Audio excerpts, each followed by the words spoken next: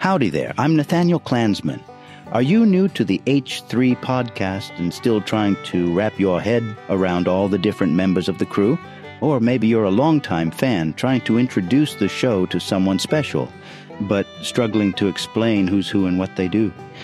Well, I tell you what, I've got you covered. In this short video, I'll introduce you to all the members of the H3 crew and give you a better understanding of their roles in the show. First, let me tell you about Dan, the producer of this here podcast. And he's been around for quite some time. In fact, he's the longest active member of the crew. And boy, does he know a thing or two about the production of the show. That's why he sits in the scorpion chair, you know.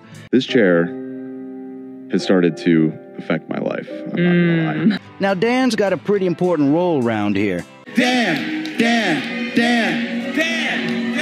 He makes sure that Ethan stays on the rails, especially during them ad reads to keep them sponsors happy and to avoid any cancellations, which hasn't worked every time, but he tries his hardest. You know what's not going to be aborted? Your HelloFresh membership. Okay, Does that kill the music? Take off the graphic off the screen real quick, Ian. They also call him Dan the Wizard, because he can fix just about anything, especially when it comes to the tech side of things. He keeps this show running like a well-oiled machine, you know? He can troubleshoot anything, even when the show is live, and is able to set up any kind of crazy idea Ethan might have. And let me tell you, when it comes to the show, Dan's also the voice of reason. He knows a thing or two about all sorts of topics that Ethan might not be familiar with, so he's always there to help him out and set him straight when he needs it. Do you think she's actually evil, though, Dan? Like, what's your take on the Queen? I mean, probably not as an individual, but the institution is disgusting. I mean, she was born into unimaginable privilege, and she walks around covered in stolen blood diamonds from all of the former colonies of the UK. Oh, and you know, at the start of every episode, when you hear the number 2 in the first second when it goes live? 2. That's all Dan, baby. Every fan of the podcast gets an instant boost of serotonin when they hear that. But wait, there's more. Dan's also the most involved crew member with the Thursday show, Leftovers. Heck, some folks around here even say he's the third co-host alongside Ethan and Hassan because he's so darn interested and knowledgeable about leftist politics. He did the old married my stepdaughter trick. I think he might be a criminal. I don't know about that, but he did marry his much younger stepdaughter, I believe. Ain't that something? He's also been vegetarian most of his life. Loves boba and kettle chips, which he often snack on during the show. 3, and they're going the fantasy suite. It's like, you know. Now let me tell you about Ian, y'all. He started off as an intern and worked his way up to being a salaried employee, bless his heart. Ian's got a special job. He's the switcher. That means he's in charge of showing all them different cameras and screens during the show so they don't have to go back and edit it later. And then when I want to speak, I press a button and... He's always using fancy special effects, filters, and visuals to keep things exciting. You see, Ian can't be involved in the different segments too much because he's got to be listening and switching them cameras to keep the show dynamic. He's so good at his job that sometimes we forget how important he is. I'm kind of tuned out a lot in terms of like what's actually happening because I'm listening for people to be like, and then I'm like, oh, that's AB. Ian's also a real music nerd, and they always ask him about his thoughts on anything music related. She said something about Kanye? I don't know. Ian, thoughts? Ian? Yeah, did you see that, Ian? I don't know what you're... And when it comes to segments outside the studio, Ian's the man on the streets interviewing folks and covering events like a pro. Putting on the makeup, I inhaled a lot of fumes, a little dizzy. He's also a writer for a lot of sketches and segments they do on the show, as he has a short-lived but existing background as a stand-up comedian. Ain't that something? I had to leave. I had no joke. Oh, you didn't even go on stage? No, because it melted. Oh my God. There were no legible words anymore. So, did you just bounce before they even called you on? Yeah, I ran out. And that was the last time? Yeah, that's when I retired. And last but not least, Ian's has a British heritage and is often asked about UK-related things. So there you have it, Ian, the switcher, writer, sometimes comedian of the podcast. I like the other beans more, the one we had the other day. Me too. You have an Englishman saying the Heinz on white bread was superior. I don't know. That can of Heinz, I asked my grandma, I asked my dad. They're like, yeah, that's the can. So, I don't know. Now let me tell you about Zach. He's the sound lad of the podcast. He not only ensures that the sound levels are just right during the live stream, he's also quick as a whip at playing them sound bites to add another layer of humor during the show. Today I feel gay. Zach is a talented musician who's responsible for creating the musical intros for the Off the Rails episodes and parodic songs for other segments. Ian collaborates with him by handling the visuals. Oh. No, that doesn't work either. Doesn't work either. Today's episode is sponsored by PayPal Honey. Brand, drama, dude, 22, boy, better, 23, grandmother, gay. I'm gonna do it. Although he's a bit joker-brained, Ethan considers him the golden boy of the crew because he's always ready to go above and beyond for the show, even if it means bathing in mayonnaise. No male fights. Zach is Jimmy Lee's full-time correspondent, whether he likes it or not, and he also reaches out to various guests to book interviews for the show. I won't get into too much detail, but he must have texted me at least 30 times. Now let's talk about AB, who's also known as the Simp Number One or the Clout Goblin. He's in charge of a lot of things, from the content to the studio.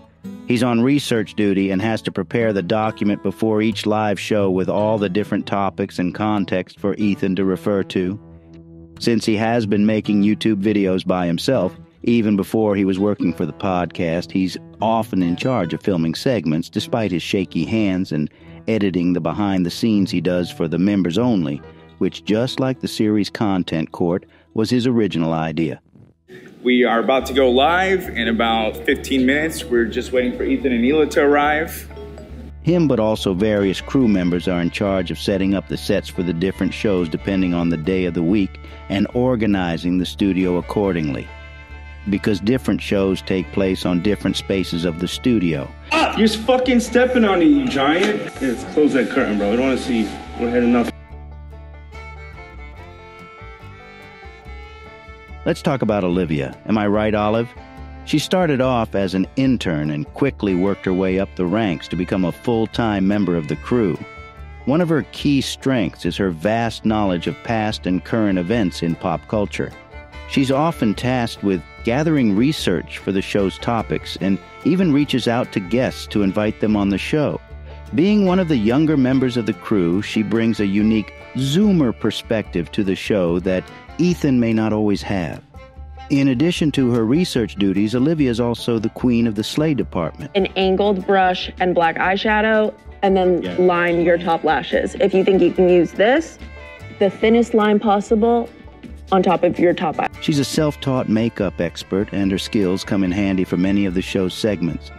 Recently, she's proven herself to be an expert in celebrity drama, and Ian even passed the torch to her as the new PowerPoint presenter, a role that he once held. Okay, a traveling couple in September. Justin took Selena to St. Martin and then to Paris after their break and posted this photo of... Olivia's addition to the crew has brought a fresh and relevant perspective to the show. She provides a new female voice and represents a younger generation, keeping things lively and current. Love can be observed on a TV screen with Wheels as he currently resides in Sweden. He plays a crucial role in managing the show's social media accounts, including TikTok and Twitter. He also creates engaging short-form content by cutting up clips from the podcast, which resonates well with the show's younger audience. Zoomer TikTok attention span, our analysis and evolution. Here we go, Subway Surfer. Love's been in the attention span labs testing video engagement both with and without side content to accompany podcast clips. His expertise extends beyond social media, as he is skilled in several fields, including SEO and web design. This is to help people like you, Hassan. This is a public service. And he also brings a unique European perspective and a bit of folklore to the mix. Nothing more American than that, goddammit. Oh, hell yeah. This shit is busting, dude. Hell yeah. Additionally, Love is a real juicer when it comes to Twitch culture. Despite the physical distance, Love's contributions are widely recognized, and his talents make him an indispensable member of the team. Now let's go on to Sam. Wait, who is Sam? Sam not only works for the podcast, but also for Teddy Fresh, so she's not there during every episode. She's Ian's girlfriend and the prop master of this all operation. She will create anything that could be needed for segments and skits. She's very crafty and has a background as a graphic designer. She's also behind the current visual identity of the podcast and started working for the podcast during Frenemies. Since then, she's been bringing new ideas and elevating the show with her handy skills. Not only that, but she's also the chef for all the food segments.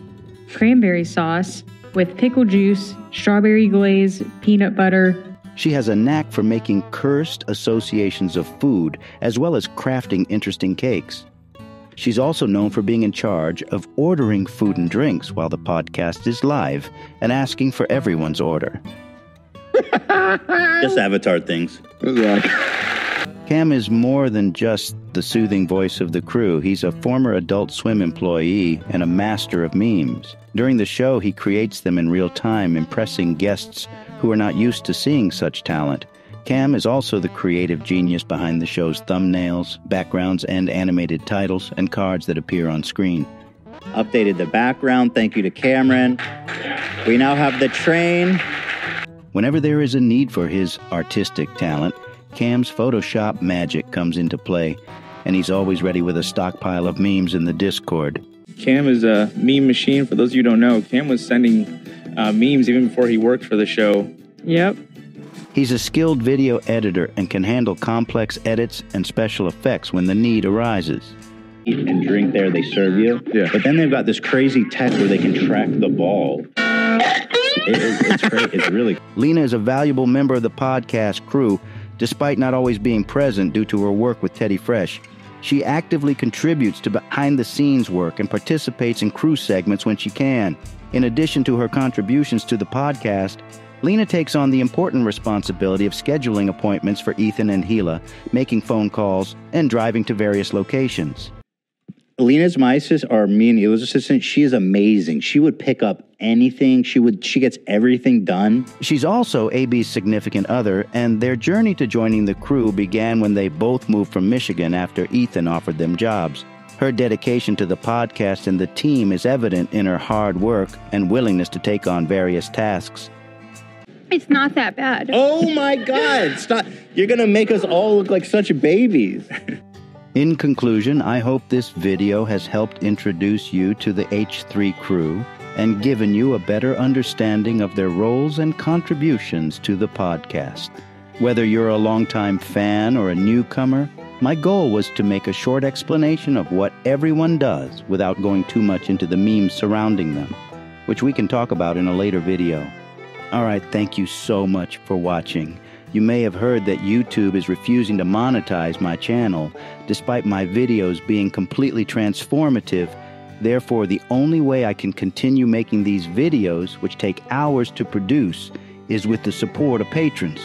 So, a big thank you to my Uncle Gabe's, and of course my skinny legends Corey, Rupert, Messy Mermaid, and Alicia Ann, who made this video possible. Thanks to them, I'm finally able to afford what my editing software costs each month. If you also want to support the next videos, you can find my Patreon in the description.